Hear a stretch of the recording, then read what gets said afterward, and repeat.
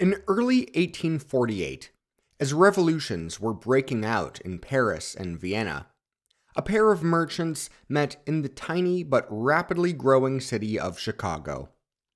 One sold grains, the other sold elevators. Now, one of the reasons the United States became such an economic success in the 19th century was because of its ever-growing agricultural productivity.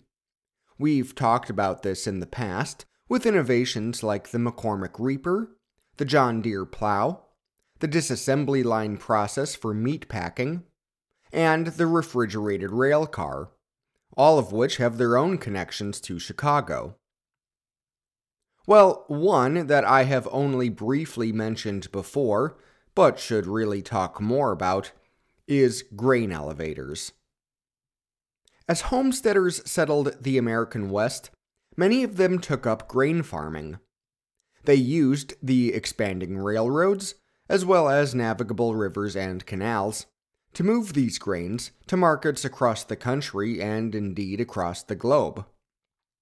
By the end of the century, grain was the nation's most important export, feeding much of Europe, in fact. Much of this grain was being processed into flour in a handful of cities in the Midwest, with Chicago, soon the nation's top railroad hub, taking the lead.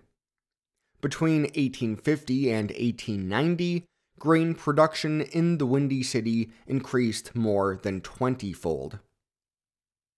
Grain elevators were a key reason why. Storing that much grain in a city like Chicago required skyscraping warehouses that could hold millions of bushels. Because of, gravity, the grain would need to be lifted up to the top of those towers and dropped in to fill them.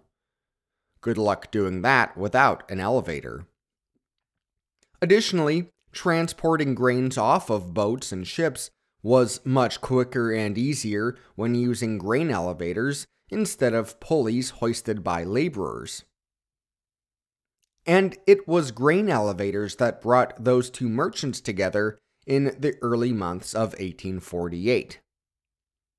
As one Elias Culbert put it in his 1868 book, Historical and Statistical Sketch of the Garden City, quote, "Early in the year 1848, a time anterior to the introduction of the iron horse, which now snorts over the broad and fertile prairies of Illinois, long before elevators of 1 million bushels capacity were even thought of, a time when the clearance of a lumber schooner from this port received a local notice, when elevators used horses as a motive power.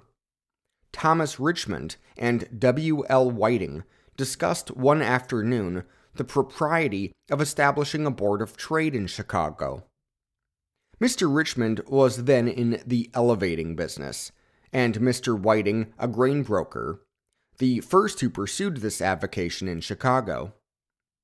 These gentlemen consulted with other businessmen, and the result of this consultation was an invitation published at the time for the merchants generally to meet together on the 13th of March, 1848, to take the initiatory steps in regard to the formation of the Chicago Board of Trade." End quote. After adopting a constitution and a committee to draft bylaws, the leading businessmen of the city agreed to regular meetings and activities. They advocated for the city's commercial interests, critically its transport infrastructure, and collected economic data.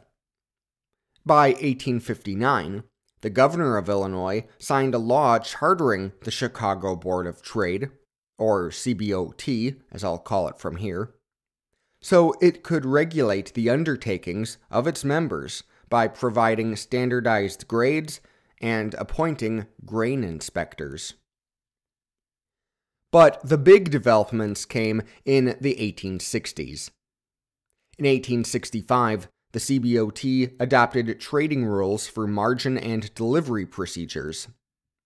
This was followed in 1868 by a rule banning corners, which they defined as, quote, making contracts for the purchase of a commodity and then taking measures to render it impossible for the seller to fill his contract for the purpose of extorting money from him, end quote. With this rule, the CBOT had created a standardized and regulatory framework for futures contracts, and thus, the institution had evolved from a little agricultural association into an important financial exchange. Up until they went digital in recent years, the CBOT, now part of the CME Group, housed hundreds of traders and pits who would shout and make hand signals to buy and sell these commodity futures. As industrialization drove economic growth all over the Western world, financial systems had to keep growing in complexity and value. And as they did, they continued to drive industrialization further in turn. And, then as now, they were susceptible to greedy players, bad decisions, and panic. That's right, it's time yet again for the booms and the busts.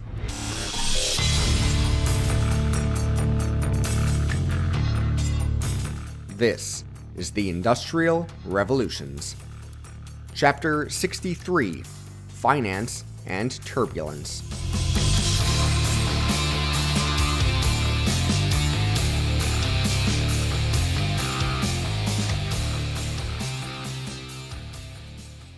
Alright, so, as always, we gotta begin with a little admin. First, a correction from last time.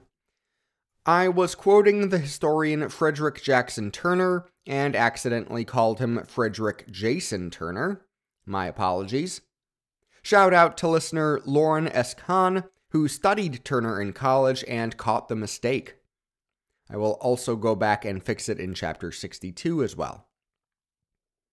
Second, I want to thank everyone supporting the podcast financially.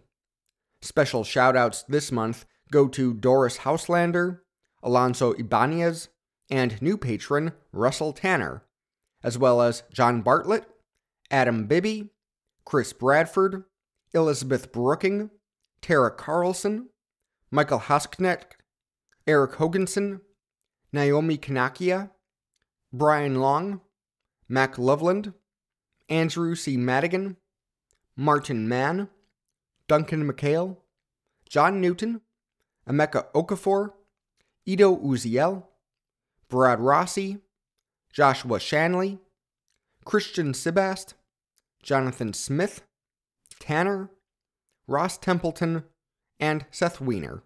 Thank you. With that, let's get the show going. Part 1. Commodities and Derivatives. Did the industrialization of agriculture spur the creation of commodity exchanges? Well, in the case of the Chicago Board of Trade, yes. But that doesn't mean agricultural industrialization was necessary for such exchanges. Heck, we've been talking about commodity trading in one form or another since Chapter 1.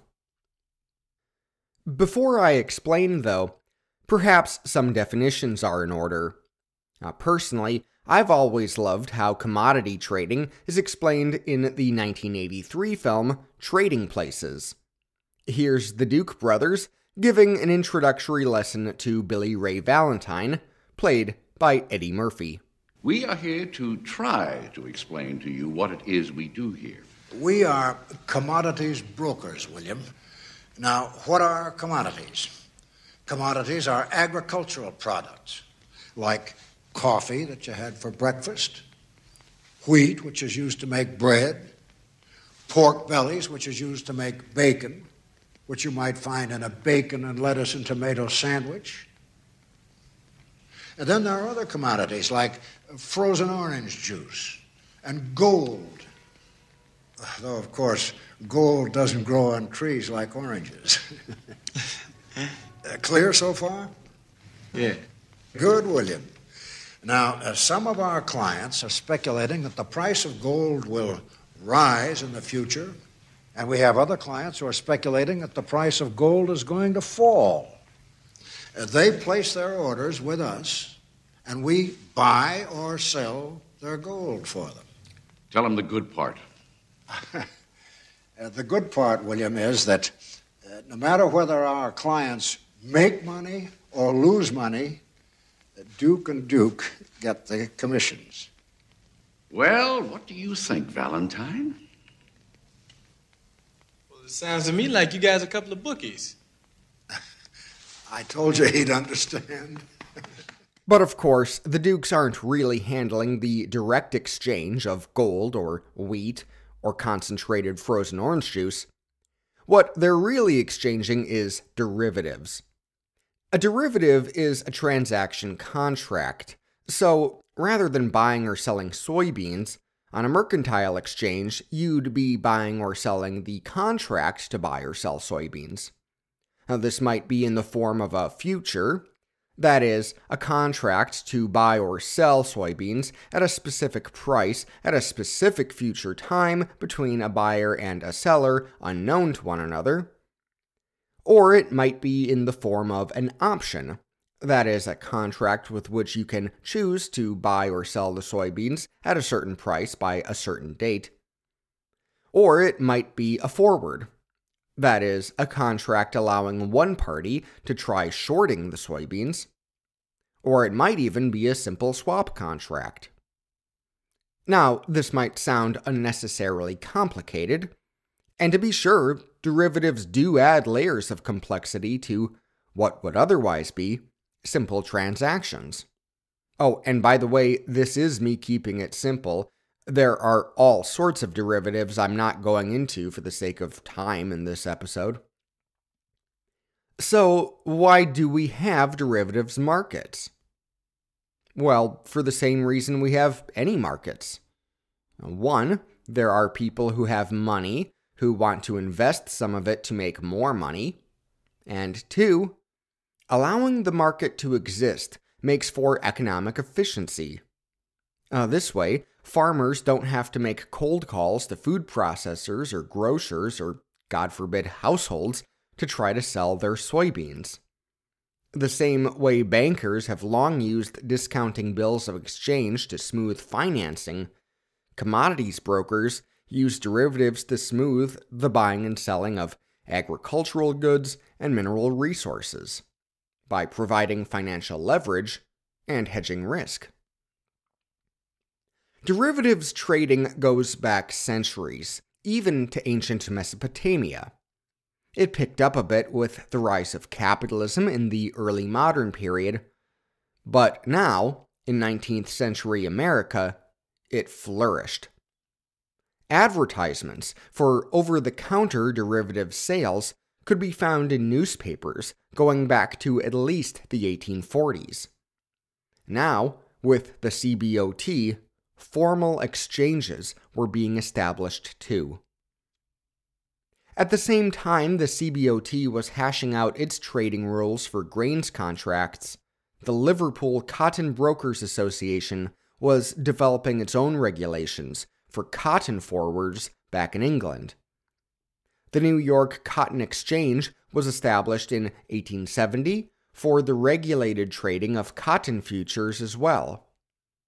Over the next 30 years, additional commodity exchanges were set up all over the country, including the Butter and Cheese Exchange of New York, later the New York Mercantile Exchange, the Kansas City Board of Trade, the Minneapolis Grain Exchange, and the Chicago Butter and Egg Board, later known as the Chicago Mercantile Exchange, to name a few of the famous ones.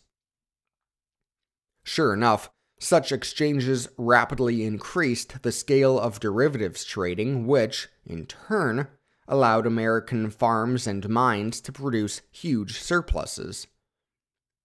Thanks in part to the CBOT, and in part to rail infrastructure and technologies like grain elevators, by 1890, Chicago was trading futures accounting for nearly 22 billion bushels of grain annually. Yet, when trading in commodities, risk is pretty much constant. Bad harvests, miners' strikes, global conflicts, and other unforeseen circumstances make forwards and futures inherently risky. Speculators can lose everything, including funds they don't even personally have, if they become overextended in these markets. And it's important to remember that such markets have long attracted greedy and unscrupulous players to them. Now, recent research shows that making money can have the same effect on the brain that cocaine does. It spikes the amount of dopamine traveling between nerve cells, and in order to keep feeling that pleasure, higher quantities of money need to be made.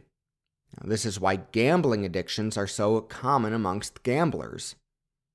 From what I've read, there are hedge funds today that now require prospective employees to take brain scans before they can be hired, to ensure the candidate is sufficiently risk-averse. But of course, no such guardrails existed in the 1800s. There were always ways to hedge one's bets, sure, but risk and investment go hand in hand. And taking on that risk, more and more during these years, were the world's many banks.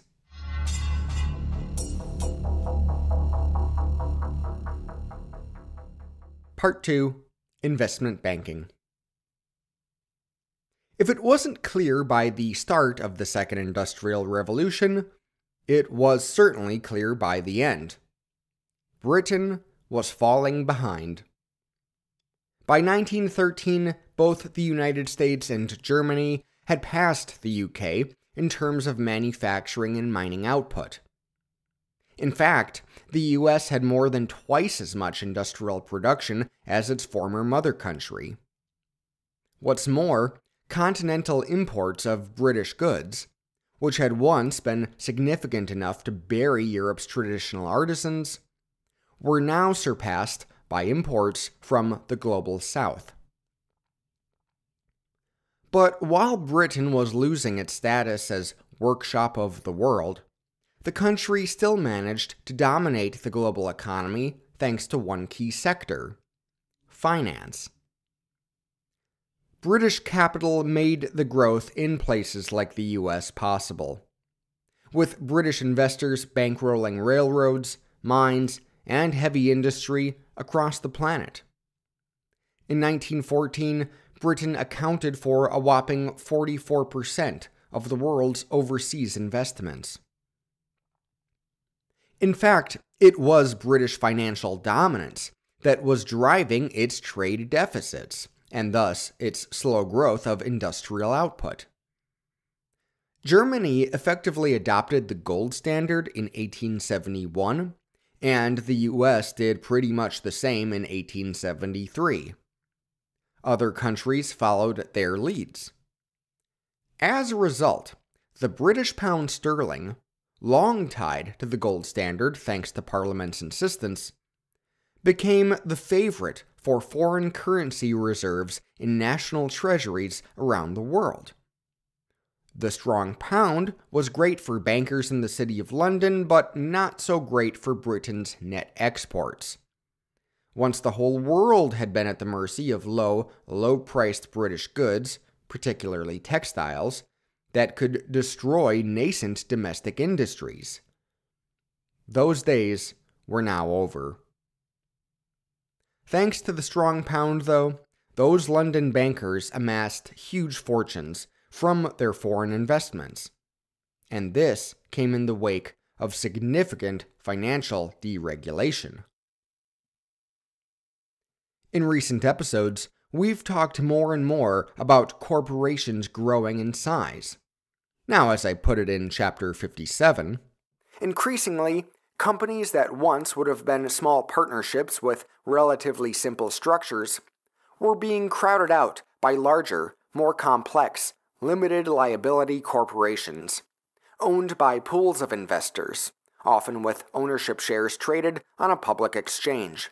Railroads had led the way, and firms like General Electric, Standard Oil, and U.S. Steel followed their model. Well, so too did financial outfits. Take, for example, Lloyd's of London, the insurance market I first mentioned all the way back in Chapter 3. In 1871, Parliament passed the Lloyd's Act, incorporating it into a body of syndicates so as to reduce individual liability, and thus risk. This followed a few new laws passed in 1858, which allowed for more joint stock limited liability companies to form, and without royal or parliamentary charter. Critically, this included joint stock limited liability investment banks. But this wasn't a British innovation by any means. Such banks were popping up across the world. Back in 1822, the King of the Netherlands ordered the establishment of a Société Générale, an investment bank specifically chartered to, quote, promote trade and industry. After the southern part of his kingdom split off to become Belgium in 1830, this bank became the new country's national bank, and it was instrumental in providing the capital for heavy industry like railroads. But the Société Générale de Belgique didn't just invest directly in industry. Its bankers also pushed their clients to transition from privately held partnerships or family businesses into joint stock corporations themselves. Despite the small size of the country, Belgium proved to be a significant economic success story, and the model provided by its bank was in time adopted in France.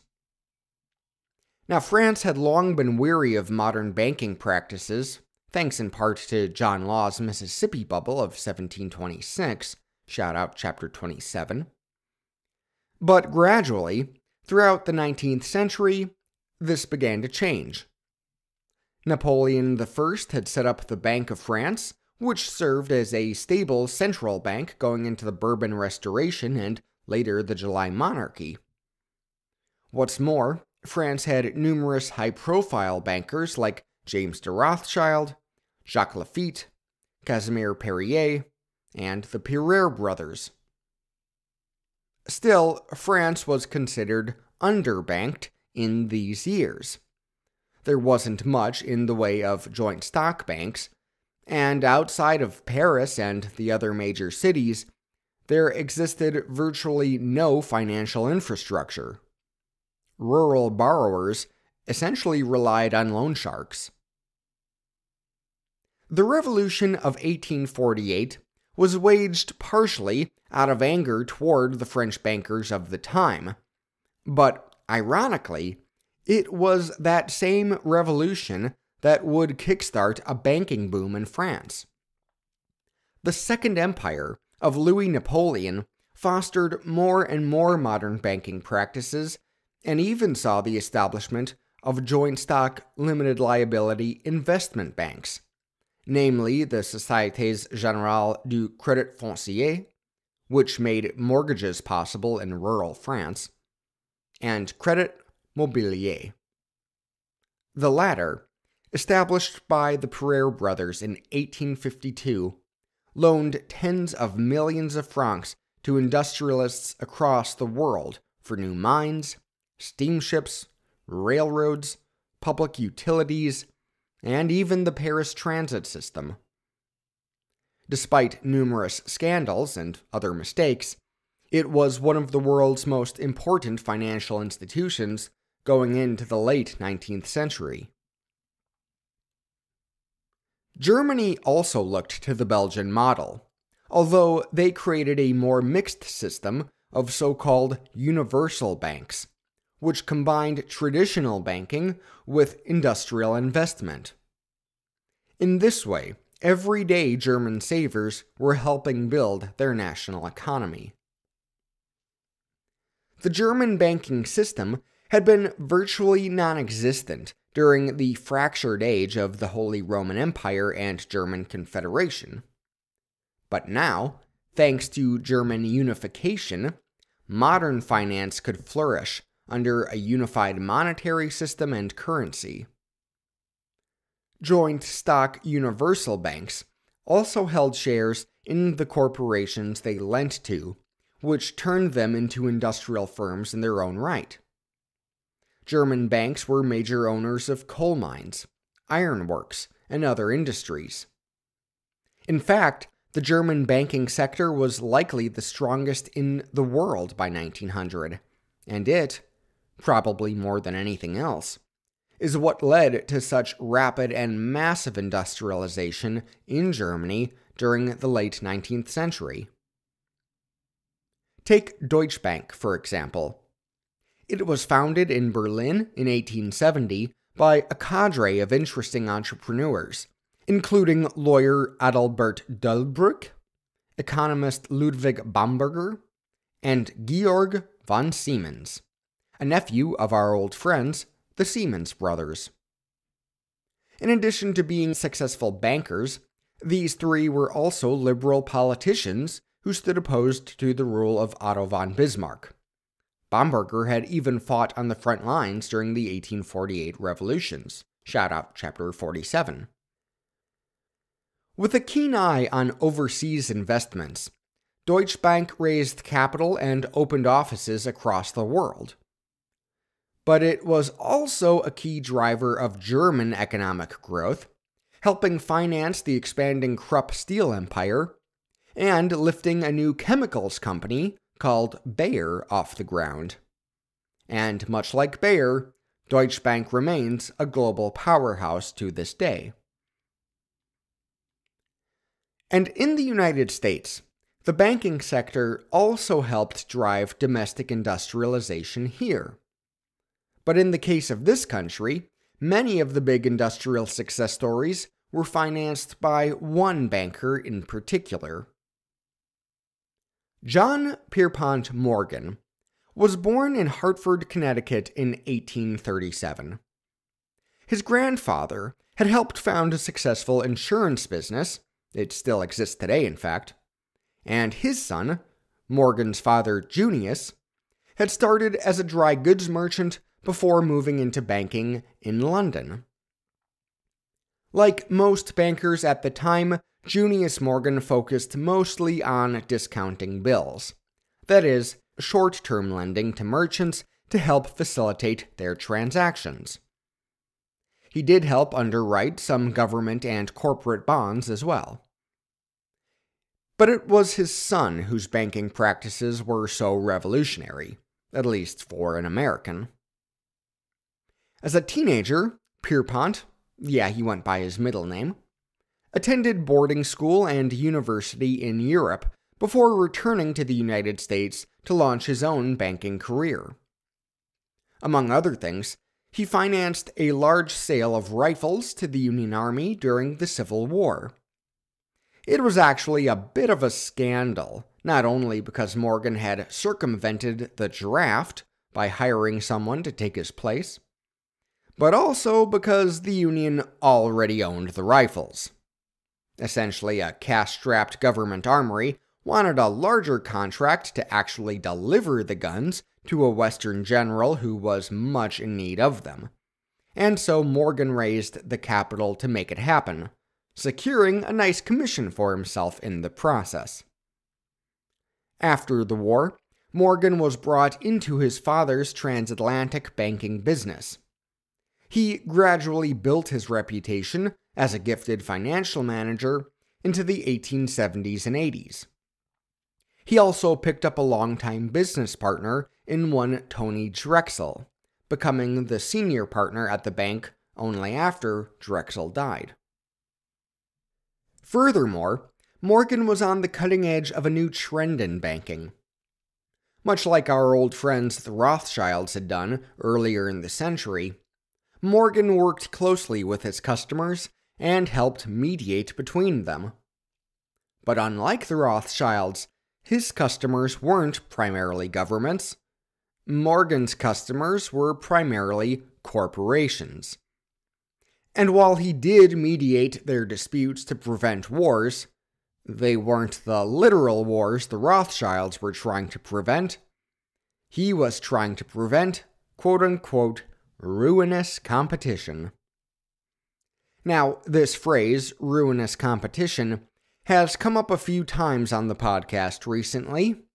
Multiple writers I've read lately have commented on how this phrase was practically a single hyphenated word in the late 19th century, since it was so commonly used by American capitalists.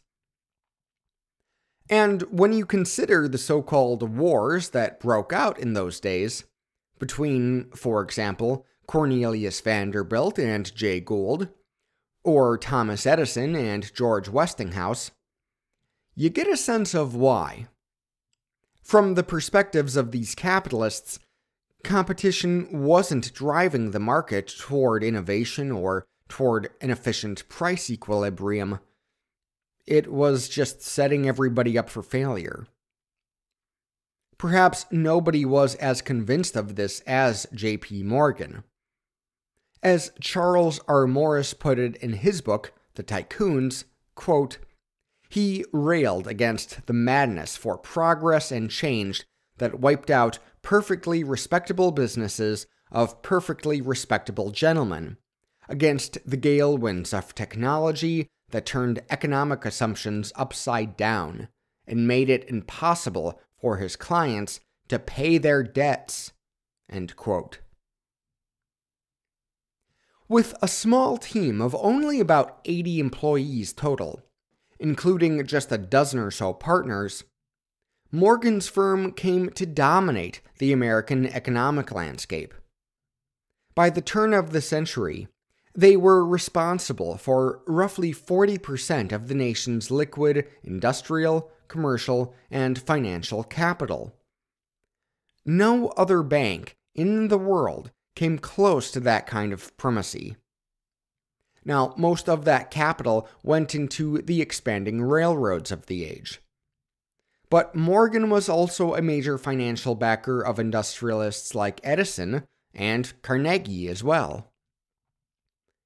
And his prestige gave him immense clout in the business world of the Gilded Age. He could take control of corporate boards of directors without much pushback. He could easily raise overseas investments because European investors had such great trust in his instincts. And his public hatred of ruinous competition helped him swing markets to his favor, knowing that other banks and financial institutions were typically willing to follow his lead. Now, while Gilded Age industrialists had for years tried to prevent ruinous competition by creating price-fixing pools, there were, all too often, a few bad apples who spoiled the bushel. Most famously, our old friend Mr. Gould. And so, by the 1890s, Morgan was left unconvinced that pools were the right way of doing things. Gentlemen's agreements didn't cut it. Such partnerships could not be trusted. Order and control were needed. So the best way to prevent ruinous competition, he believed, was in corporate mergers. And so, the great merger movement began. It would last between 1895 and 1904, when over 3,000 companies combined in just 157 mergers, for a capitalization totaling nearly $7 billion in value. The peak came in 1899, which saw some 1,200 companies disappear. Those firms that remained wound up controlling huge market shares in their respective industries, with 42 of them controlling at least 70% of their markets. Morgan was instrumental in many, if not most, of these mergers, including the formations of U.S. Steel, shout out Chapter 59, General Electric, shout out Chapter 60, General Motors, shout out some future episode, several consolidated railroads, and many, many other such corporate colossi. Thus, he was doing much the same thing the investment banks in Belgium and Germany were doing. And when President Teddy Roosevelt waged his antitrust crusade during the Progressive Era, his number one enemy was J.P. Morgan.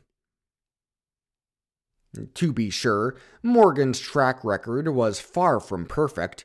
He did make a fair number of mistakes and lost a fair bit of money here and there.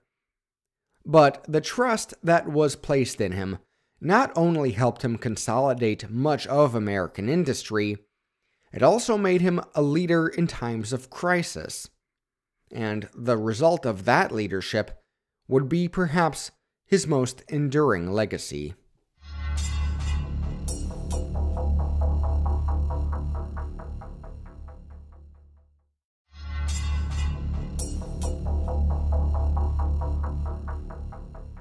Part 3. Scandals and Panics. On the 4th of September, 1872, the New York Sun published a shocking story about the famed Transcontinental Railroad. As the politician Charles Francis Adams, of the famous Adams clan from Massachusetts, predicted of the road years earlier, it, quote, will one day be the richest and most powerful corporation in the world. It will probably also be the most corrupt, end quote. But for the Americans who once celebrated the completion of this railroad, what came was a disheartening revelation. First, some background. When Congress approved the charter to get the Transcontinental Railroad off the ground, they did so with some strings attached.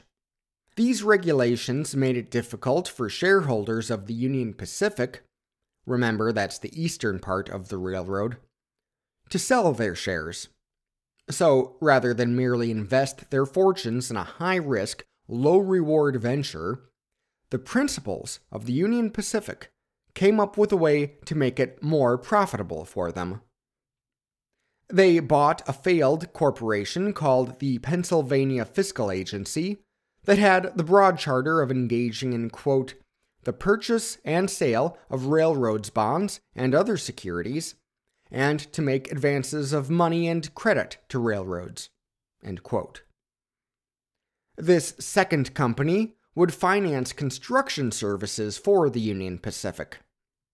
Renaming it after the French bank, the Union Pacific executives dubbed this company Credit Mobilier of America.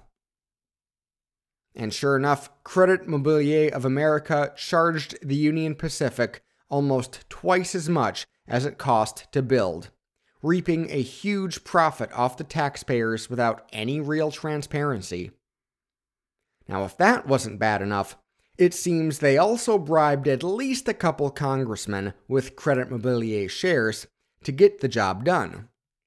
In fact, among those politicians the New York Sun helped bring down was Schuyler Colfax, who, by this point, was President Grant's running mate for the 1872 election.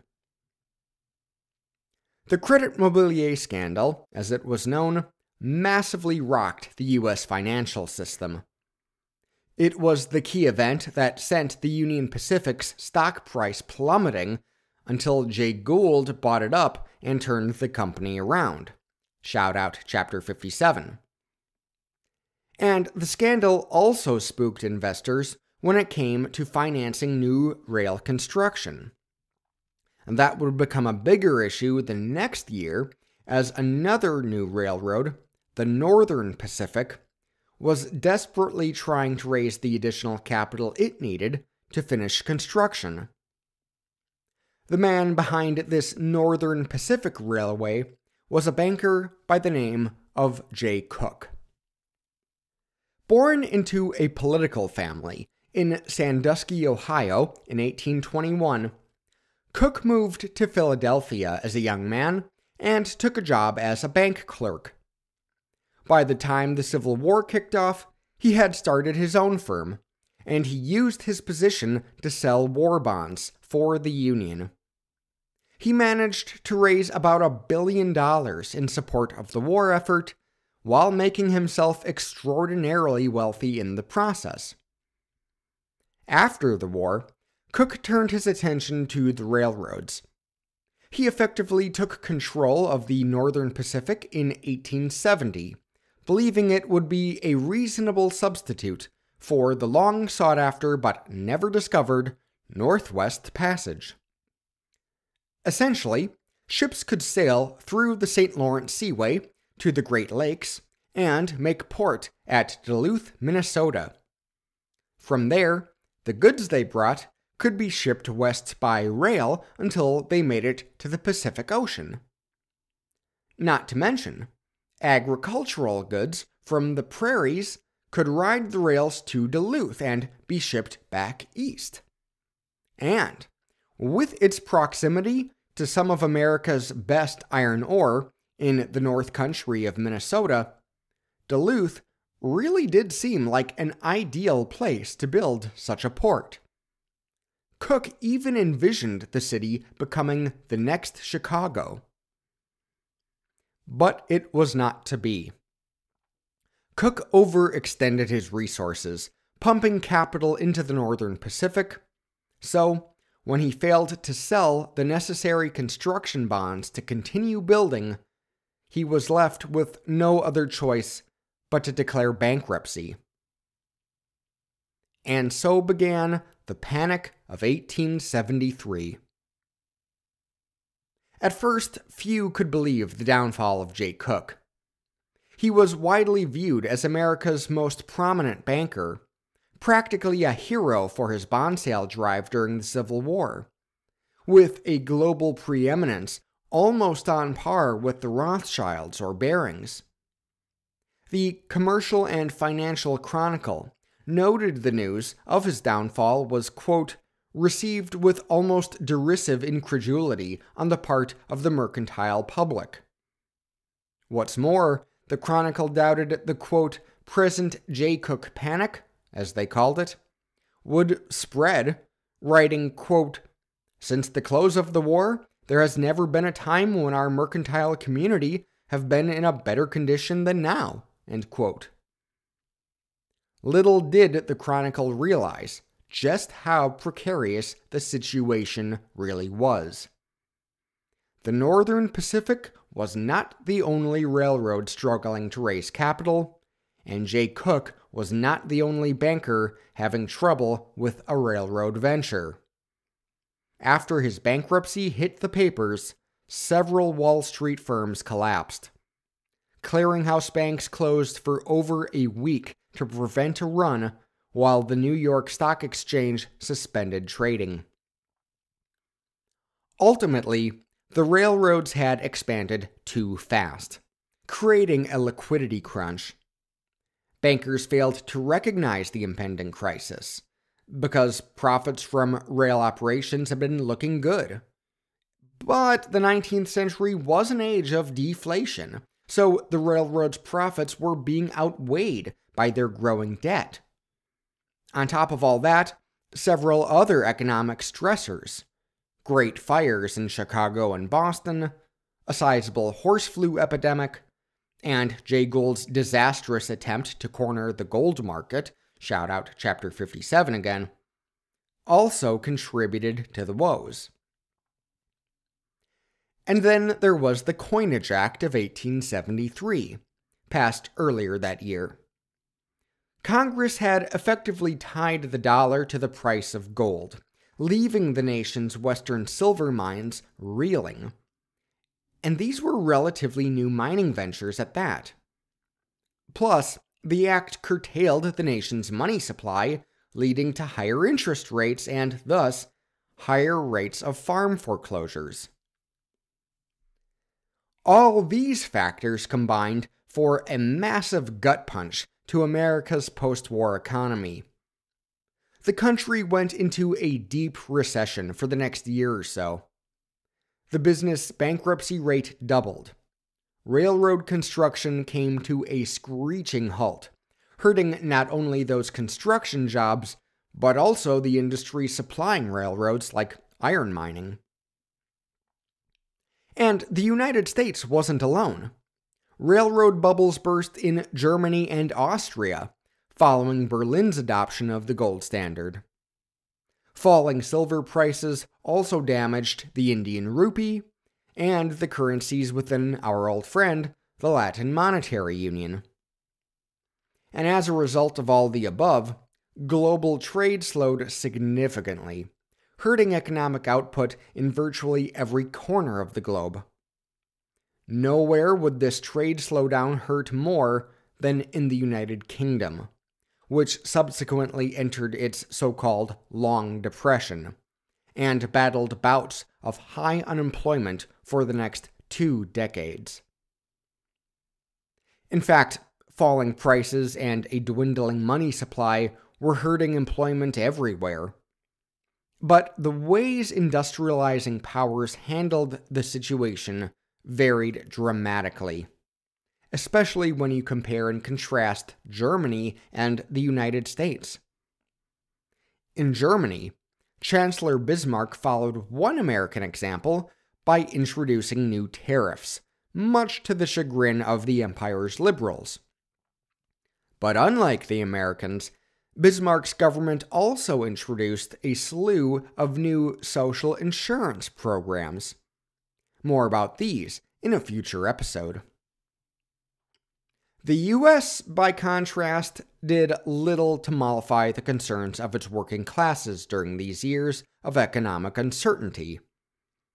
When New York City charities noted the number of relief seekers at their soup kitchens had quadrupled, the publication The Nation complained, quote, "Free soup must be prohibited, and all classes must learn that soup of any kind, beef or turkey, can be had only by being paid for," end quote.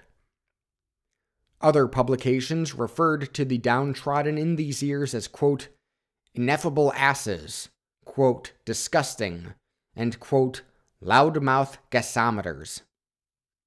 One journalist even wrote of how she hoped, quote, "cholera, yellow fever, or any other blessing would kill them off."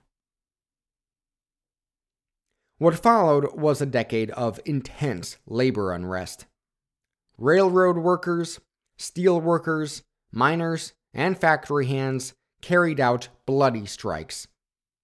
New labor organizations formed, including some national organizations for the now broadly interstate economy.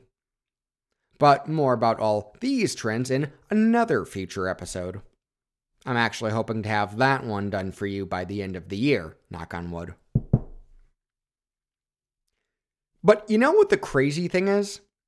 The American economy was actually pretty strong in the 1870s.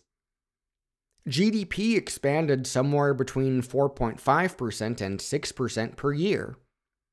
Most workers, at least outside of the rail and rail-adjacent sectors, saw their real wages grow. But how? Because, remember, this was a period of significant deflation.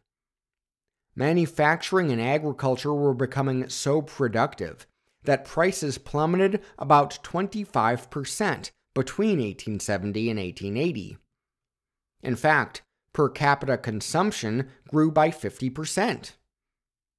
But falling prices put downward pressure on nominal wages. So, a worker's real wages might have gone up, but that was not the worker's perception. It didn't matter that his purchasing power was skyrocketing. All he knew was he was taking home less pay at the end of the week.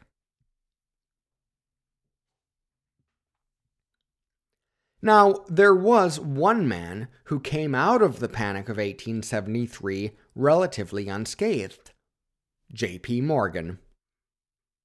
Seeing the crash coming earlier than almost anyone, he began calling in debts and reining in credit before news of Cook's downfall.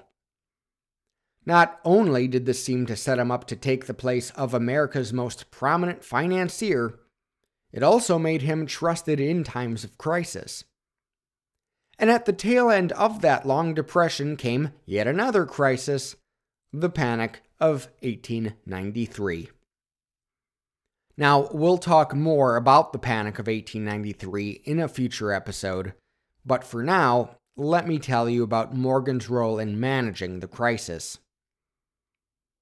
As Wall Street crashed that summer, gold reserves started plummeting.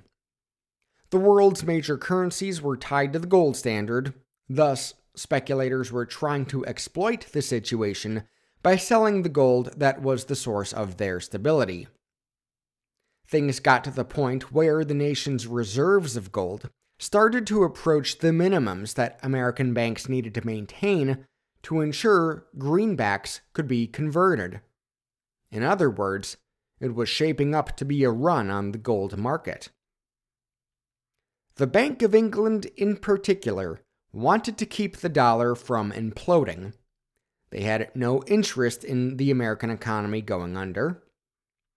But they had no counterpart in the U.S. to work with. Ever since President Andrew Jackson refused to renew the charter for the Second Bank of the United States in 1836, the country had been without a central bank. The U.S. Treasury, meanwhile, did not believe they had the statutory authority to intervene in the crisis, and they were probably right to think so. Morgan offered to help by teaming up with the Rothschilds to secure a $100 million gold loan to the Treasury. When the Treasury refused, Morgan traveled down to Washington, went to the Treasury Department, and threatened to withdraw $10 million of gold that he had claimed to, enough to literally crash the U.S. Treasury then and there. And so, the Treasury acquiesced. They agreed to a generous loan package whereby Morgan would be tasked with managing the greenback sterling exchange rate in the international market. In other words, J.P. Morgan had effectively made himself the central bank of the United States. The Panic of 1893 had peaked, and the economy was gradually pulled back from the brink of ruin. It is little wonder, then, that in 1907, as another panic spiraled out of control, the Treasury Department turned to Morgan, as did the banking community as a whole. The stock market had experienced one of its worst years ever, to the point that the New York Stock Exchange was insolvent. Several major companies, including some of the leading banks, were about to collapse. And so, at age 70, Morgan gathered a small and informal committee of bank leaders in his home library to manage the crisis. Putting in 12 to 15-hour days, they held meetings with major executives to shore up their capital. They made loans where needed and let companies fail where needed. Eventually, the crisis passed. Ultimately, it was the role Morgan played in this panic that had the greatest impact on American history. As Morris puts it, quote, "Regardless of whether one thought Morgan was a patriot or a plutocratic puppeteer, this was no way to run a country." End quote. 6 years later, the United States created what was effectively a new central bank, the Federal Reserve System. As you can imagine by these stories, the Second Industrial Revolution was a period of unique economic successes and stressors alike. So, I think it's about time we got back to talking about the economic thinkers of the age. Next time, it's the Marginal Revolution.